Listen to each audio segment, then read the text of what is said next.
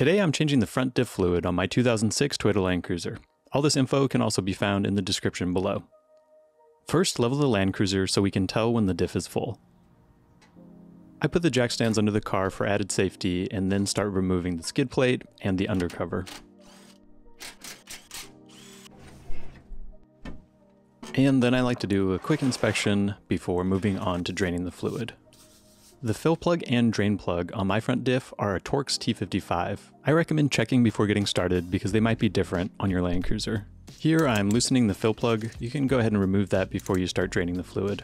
Two things to note when draining the fluid. First, be careful of this crossbar when you're removing the drain plug. Number two, it's very helpful to use a beaker with a measurement gradient on it.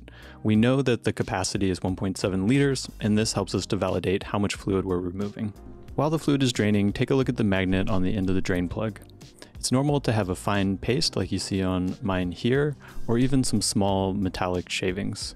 Just take note of any bigger chunks of metal that you're finding there.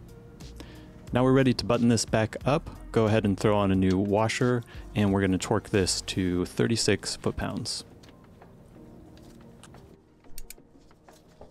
Moving on to the fill-up procedure, I have a few notes for you here. First, measure how much fluid you're putting in, rather than relying on overflow from the fill hole alone.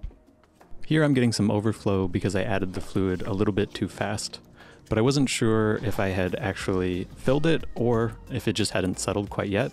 So if this happens to you, you can check it just by feeling inside of the fill hole there, and the diff fluid should be just at the line of the fill hole. In my case, I needed to add a little bit more, and so now I'm slowly adding and you can see it just starting to overflow. But I still think it's good to measure how much you're putting in and use the overflow method just to validate that. The last step, putting on a new washer. This is the same as the drain plug and also the same torque as the drain plug, 36 foot-pounds. After that, you're done. Button everything back up and you're ready to go. I hope you found this helpful. I'll see you guys next time. Peace.